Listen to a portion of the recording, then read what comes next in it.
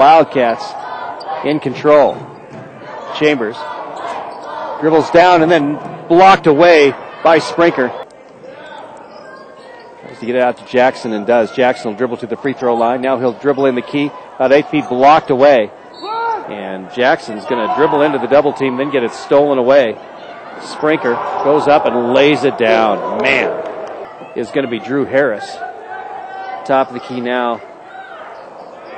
And tossed inside and laid up and in beautifully. So a tough pass to handle for Emory. Alley-oop pass and slammed home. Chris Sprinker. Boy, that was pretty. To the corner now to Barry. Barry double team. He'll dribble out of pressure. Oh, beautifully done as he goes baseline.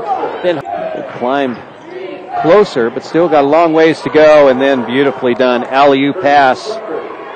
Mead at the free throw, or Mays at the free throw line. He'll dribble in, then blocked away. And the Jackets are looking for as they can, down to about 2 minutes.